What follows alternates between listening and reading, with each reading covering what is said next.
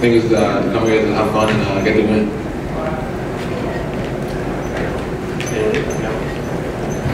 Fourth row on the left. Hey buddy, did you and Bogey kind of have a little competition between yourselves? Who could score the most points and make the most threes tonight? Nah, we didn't actually. You know, I get hot first and Bogey get hot and continue to stay hot. And, you know, I don't know. I think Bogey get 29 and 26. So you know, it was a good night for both of us. You know, we represent Sacramento well and represent our country as well. So both times come on here and stay aggressive and get the win.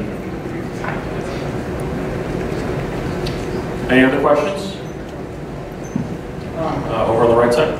Buddy, I mean, the world put on a really good show tonight. What do you think this means for international basketball? I came from the Basketball Without Borders this morning. I think this really shows that the NBA is a global sport and that all the world athletes are just doing great. You know, it was an all-star game, so it wasn't like a real competitive game. But you know, the world has been getting better. You know, and I'm proud to see a lot of guys around the world, from France, you know, Australia, the beat from Cameroon. You know, everybody is showing progress. The world is showing progress, catching up to American basketball. And you know, this shows how hard we've been working, how dedicated we are to this game.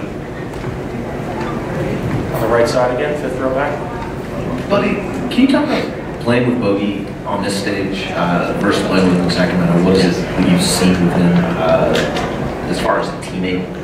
Oh, he's great. He's great. Bogey likes the big stage. We both embrace it. We're both alpha dogs and we're both competitors. And, you know, this show is for him. You know, he knows it's for the show. You saw how he got hot earlier, and you know, nothing but love for Bogey. He's a team first guy. You know, you see him out there having fun, but he's a team first guy. He's a good character guy. And, you know, I love being around him and love being his teammate. Third row on the left side.